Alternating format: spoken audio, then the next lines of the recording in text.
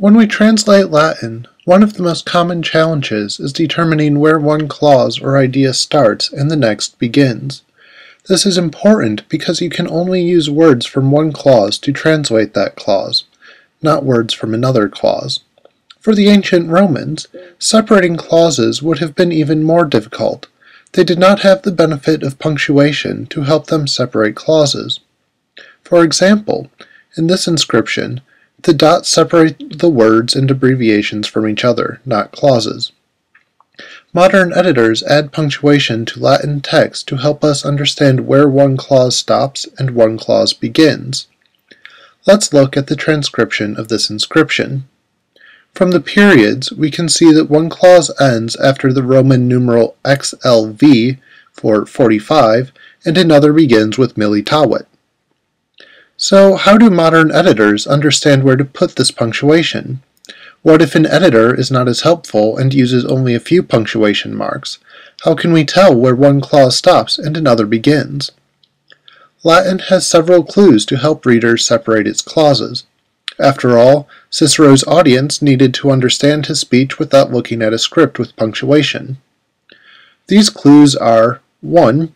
A relatively standard subject-object-verb word order, so a verb is often a clue that a clause is ending. 2. That a clause ends where the thought or idea ends. And 3. Clear indications of subordinate and coordinate clauses. So, what are subordinate clauses and coordinate clauses? Well, first, what is a clause? A clause is an idea that is communicated with a subject and a verb. In English, we need two words for this. She runs. She is the subject and runs is the verb. In Latin, this can be one word, currit. There can be multiple clauses in one sentence. Okay, so now what are subordinate clauses and coordinate clauses?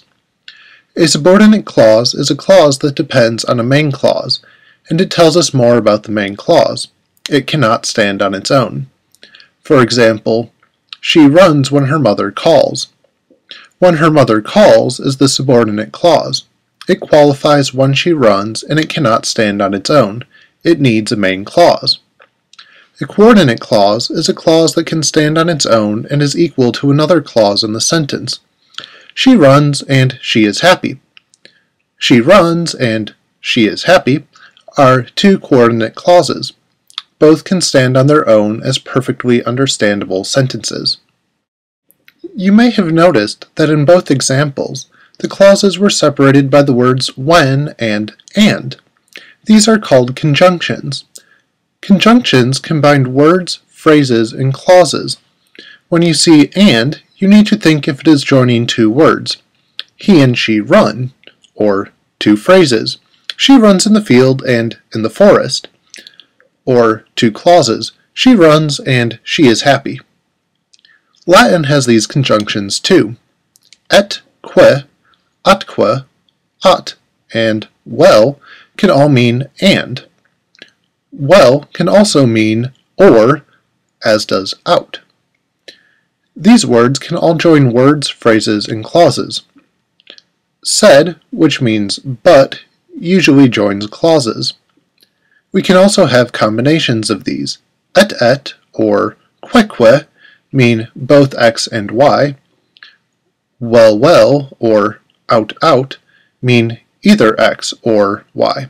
And non etiam sed modo means not only x but also y. There are also subordinating conjunctions that set up different types of subordinate clauses. Temporal subordinate clauses say when something happened. They are introduced by ubi, ut, cum, post, and ante.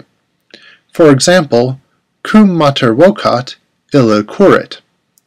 When her mother calls, the girl runs. The word cum signals that the cum mater vocat clause is subordinate. We know it ends with the verb because of Latin's subject-object-verb word order, and because of the comma. Causal subordinate clauses explain why something happened. They are introduced by quod, quia, and quoniam. For example, puella laeta est quod currit. The girl is happy because she runs. The quod currit clause is separated by the comma and signaled by the subordinating conjunction. The clause also explains why the girl is happy, namely, because she is running. There are also concessive clauses that are introduced by quamquam. A concessive clause explains that even though one thing is happening, the action of the main clause still happens. For example, quamquam puella cum patre remanere voluit, in agro cucurrit. Although the girl wished to remain with her father, she ran in the field. Other clauses explain where something happened, and they are introduced by ubi. Librum invenit ubi que caterat. She found the book where it had fallen. How do we know where the subordinate clause begins? We know because of ubi. Not all subordinate clauses will be marked off by commas, especially if they follow the main clause. There are also relative clauses. They can be introduced by the relative pronoun qui quae quod, meaning who or which. Nullus puero qui lupum clamavit credit it. No one believed the boy who cried wolf.